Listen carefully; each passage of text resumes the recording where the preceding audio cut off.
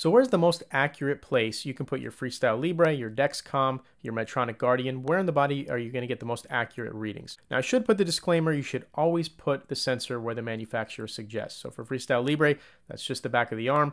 For the Dexcom, it depends which country you're living in. In the UK, if you're 18 or over, they suggest either the abdomen or the back of the arm. Here in the US, they're only suggesting the abdomen. Now that doesn't mean people don't put it in other places. That doesn't mean you can't get accurate readings in different locations.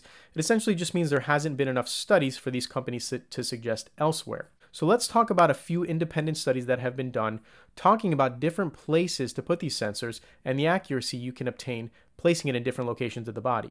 So before we get started, I just want to make sure you're familiar with the term MARD, which is mean absolute relative difference, because I'm going to be talking a lot about this. And essentially, this is how we state how accurate a sensor is. The lower the number, the more accurate a sensor is. So the first study involved 20 different participants, all type 1 diabetics, all wearing the Freestyle Libre system. They placed the sensor in 3 different areas of the body: the upper arm, which is where Libre suggests, the lower back, as well as the chest. They compared these readings in these different areas to a venous blood glucose sample, and then they saw how accurate they were in these different areas. So let's take a look at the results in the 3 different areas. So the first test was after a meal. So they checked the glucose levels after a meal with both the venous blood glucose as well as checking on the Freestyle Libre. So we can see here on the back of the arm, the MARD, remember the lower number, the more accurate. Back of the arm was an 8.2%, which is very good.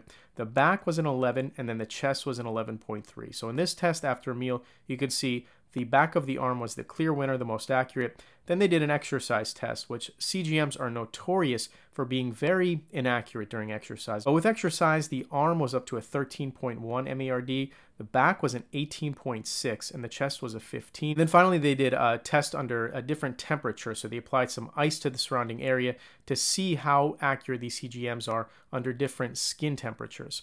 So we can see the arm was still doing fairly well at a 10.5, the back was a 14, and then the chest was a 13.8. So in this test, we can see the clear winner was the back of the arm. The back as well as the chest did not fare as well as far as the MARD readings as the back of the arm. That was the clear winner in this study. So the second study was based out of Belgium. They had 23 different type 1 diabetics. They were using a Freestyle Libre system on 3 different areas of the body: the upper arm, like in the first study, as well as the abdomen and the upper thigh.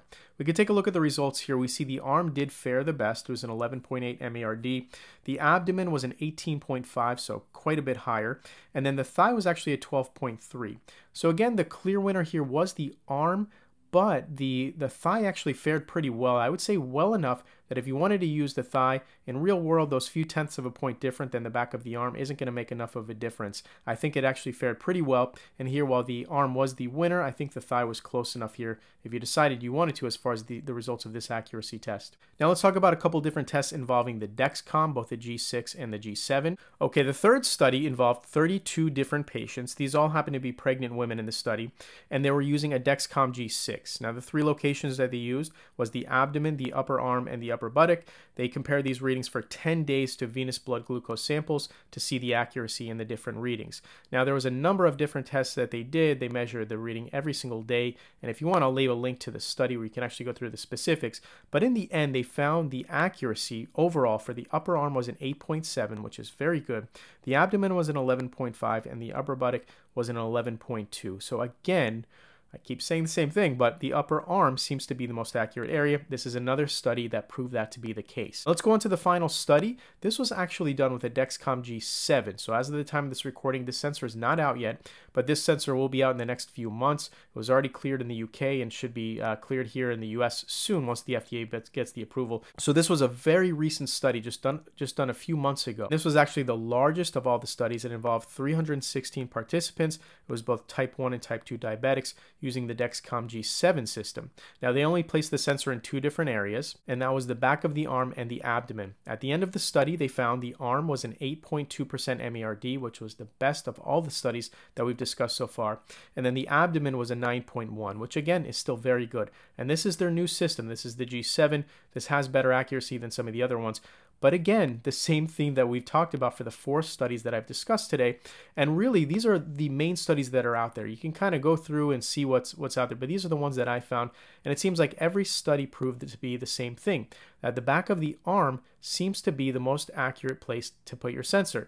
Now again, follow the manufacturer's suggestions. I'm not telling you to put it elsewhere.